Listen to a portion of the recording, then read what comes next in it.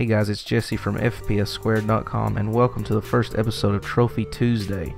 Now in this series we're going to be going through my game collection and we're going to be trying to get as many trophies as possible from each game in my game collection. Hopefully getting plats along the way.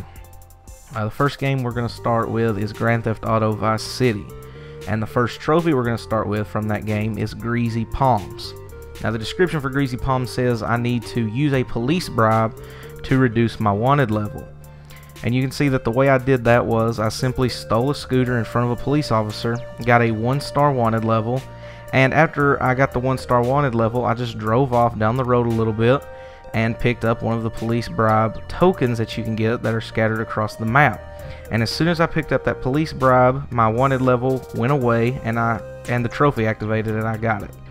And that's actually going to do it for this video. Now I know this video in particular wasn't very long, but hopefully as time goes on the trophy objectives do get harder and they get a little more time consuming, and hopefully the videos will in turn get longer as well.